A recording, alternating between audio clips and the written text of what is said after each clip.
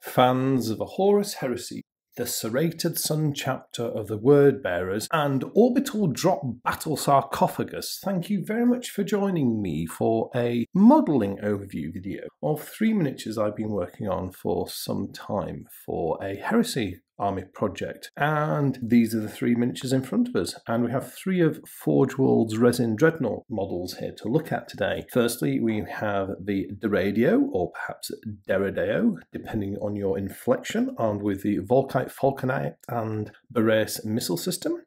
Secondly, we have the Leviathan Siege Dreadnought, armed with a Cyclonic Melter Lance, a Siege Claw, and a Phosphex Dispenser. And finally, we have this chap here, the Mark IV Ironclad Dreadnought, which I did an unboxing of a little bit of a while ago now. And that is armed with a Flamestorm Cannon, a Siege Claw, and a few other bits and pieces. So I've been building these guys for a bit, and all the work is done now. They are about to be posted off for a little bit of colour, and before I sent them off I thought let's have a quick video where I'll just give you a little bit of a tour around each miniature, talk about a bit of the modelling, and just show you some of the bits and pieces I've done. So that's the plan. Bit of background. The Serrated Suns chapter of the Word Bearers. The Word Bearers Legion in 30k Horus Heresy Age of Darkness. They have 2 unique rites of war, and one of those is called the Last of the Serrated Sun. And the Serrated Sun chapter, of course, is part of the Word Bearers Legion that had a highly pivotal role on the corruption of the Word Bearers to Chaos and the early Horus Heresy.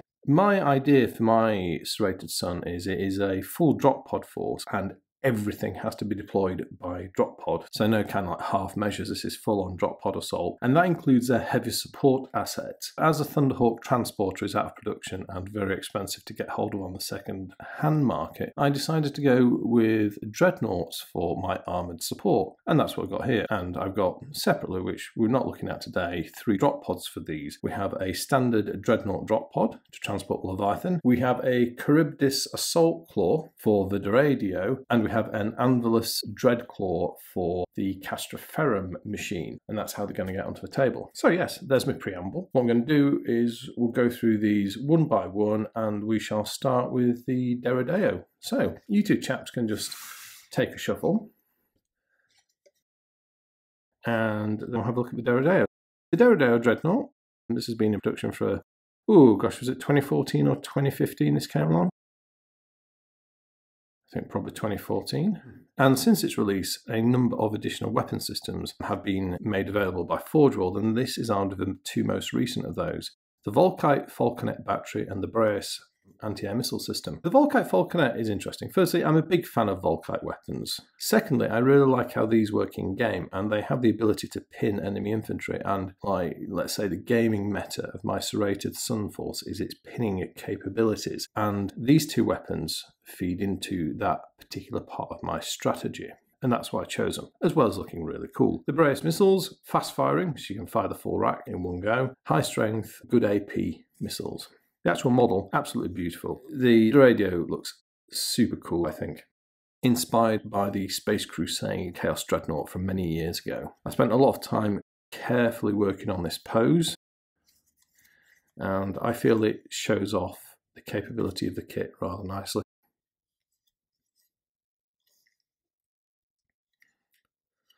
And I've tried to create the impression of a wide, stable firing stance, and perhaps shooting at something slightly elevated, or maybe even in the air, as you can see.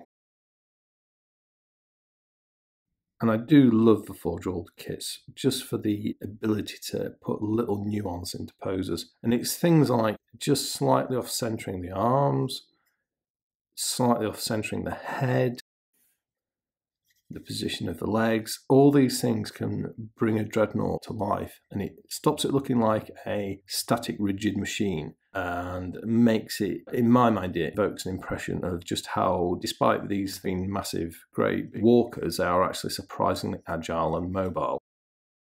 The missile system, the Boreas, very nicely detailed. Like the design thinking on these. With these missiles, I imagine they could be, perhaps have some sort of ramjet system, so like the Meteor missile, currently, for example, be deployed by the RAF, or about to be deployed by the RAF on its Eurofighter Typhoons. And I've magnetised this missile rack as well, like so. And the reason I've done that is at some point I'm hoping the fabled and mythical Atamantic Pavis will be released, at which point I'd like that as an alternate weapon system on this, and that will also synergise well with other parts of the Force, i.e. the Cataphracti Terminators. I really like the Volkite Falconets. I think they're really cool. Bored out the barrels on these two heavy bolters on the waist position or the torso position. And base-wise, these are all going to be painted with Isfahan 5 base style. And with this guy, I decided to go for, he stood on level ground with just some scattered boulders. But I also added a couple of bits of battlefield debris. Here we have a badly damaged studded pauldron. It's been ripped in half. Part of it's been ripped away, it's been bent out of shape, and it's been punctured by a number of projectiles as well. So certainly appears the remains of well, whichever Astartes was the owner of that didn't have a happy ending. And then on the rear of the base, I've taken a plastic Mark IV helmet from the Trail at Calth set and just cut out the, let's see if I can get a focus here. This might be hard. There you go. I've cut out the neck. And it's not damaged, but it's just a discarded helmet lying on the ground. So there you go. There is the Radio Dreadnought. We'll pop that chappy over there. And now we'll move to the other heavy Dreadnought chassis in this trio. And this is the Leviathan. So Leviathan Dreadnought has been around for a few years now as well. I think that was a 2015 release. This one, I think I bought this last year when the last Dreadnought weapon arm often was on. Yeah, and a great miniature to pose. I put it in a position as if it's, I don't know, it's stalking forward, it's crossing rubble and ruined terrain, but it's also in a stance that indicates it's seen a threat and it's getting ready to move against it. So there's like an anticipation of movement in this stance. That's what I've tried to do. Very poseable model despite its huge bulk. Weapon-wise, because this is coming down in a drop pod, I've gone for the Cyclonic Melter Lance. I think it's a very effective choice for this Dreadnought in that configuration. The weapons are magnetised in case I want more in the future. Very chunky signature design. I've also included the Siege Claw with an inbuilt melt gun. I just feel that feeds into the kind of cutty, slicey nature of this Force. All my despoiler tactical marines are in this are armed with blades as opposed to chainswords. And I've just got this edged weapon theme going on. I've also attached the Phosphex dispenser or Phosphex launcher on the carapace. Again, a great weapon for a closing assault dreadnought. And it then has its secondary torso battery as well. Here we have twinned Volkite Collivers. But I thought, well, why not? Let's magnetise these. Because, well, I suppose because I can. And while I think the Volkite Collivers are the optimum choice on this dreadnought, I think there might be some situations where heavy flamers could also work. So those are magnetised, so I can swap those around. I'm going to put the Volkites on because I like the Volkites. If I can remember which goes on which side, there we go. Cool. Yeah, so there is Leviathan Dreadnought. Base, as it said, we've got a couple of bits of ruined masonry, some piles of rubble, and then this, which could be, you know, maybe some dirt, dust, or whatever. Yeah, such a great model, this. So chunky. The Siege Claw is also magnetised. And with that, I've mounted the power cable as so. So I've left it detached here, like that. And that works all right, I think. One other nice little modelling touch with this guy is on the power cables for this Melter Lance. With the cable here, I imagine that's in quite a rigid position, that, and there isn't much flex left in that cable. However, for these, I decided rather than having them sticking out perpendicular to the weapon, I would give them basically some droop effect as if they were under the influence of gravity. And you can see how I've done that. And again, it's little touches like this when you're modelling Dreadnoughts and Titans as well, Knight Titans in particular from Forge World. You can take advantage of the flexibility and heat bendability, if that is even a term, of the resin medium to create these interesting and rather neat looking effects, I believe. There is the Leviathan Siege Dreadnought.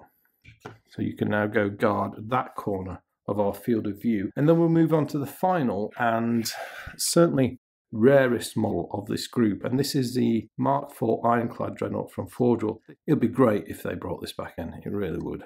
It is such a lovely model. I'd not bought one before. Having modelled and built this, I think this is an absolutely brilliant model. And I'm very impressed by it. And it certainly takes the old Castroferrum design and turns it into something really cool.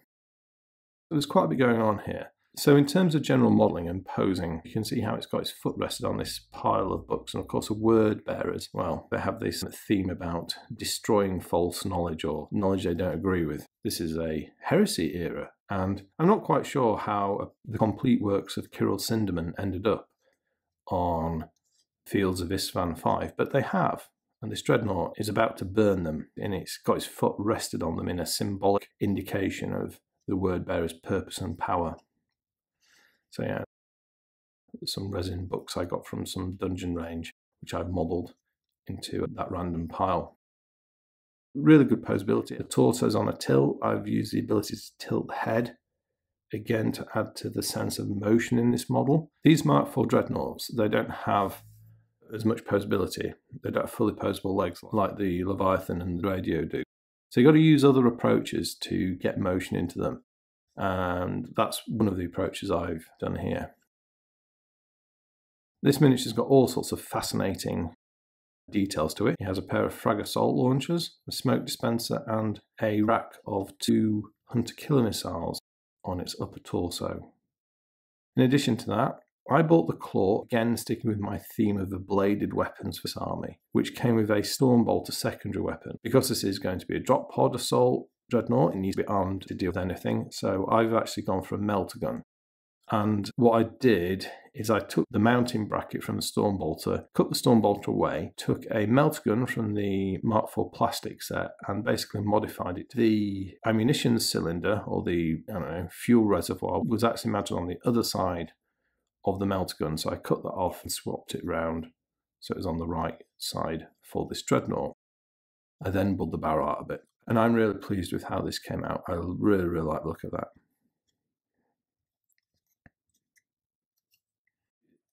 Those of you who saw my original review will remember that the arm on this close combat weapon was cast in fine cast for some bizarre reason. In spite of that, though, I managed to make it look reasonable. Although fine cast should never be used. Get rid of fine cast. Yeah, it's not my favourite. But a lovely model. Really nice model and so much detail going on. And, as I said, surprisingly posable. I mean, it's difficult to pick a favourite out of these three because I spent a lot of time working on them and getting them right. There is something about the pose on this one that I perhaps could put it as the first among equals in this force. So there you go, 3 word bearers dreadnoughts for my Serrated Sun chapter force. A couple of final things. One of the characteristic looks of the word bearers is their use of, or their application of prayer papers to their war machines and armour, and these 3 dreadnoughts are no exception.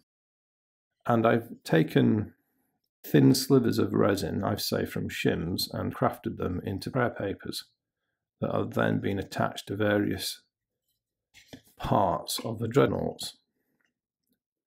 And I've done like a mark where they've been nailed in place, or well, perhaps applied in place. And you can see there's a number of smaller prayer scrolls on this, and I did all sorts of things to rough some of them up and make them look a bit ragged, as if they've been in battle and perhaps maybe worn as well. But you know, and in amongst all the worn ones, here is a pristine one. It's nice to kind of just use these little things to add character, these little visual modelling touches to add character to the miniatures.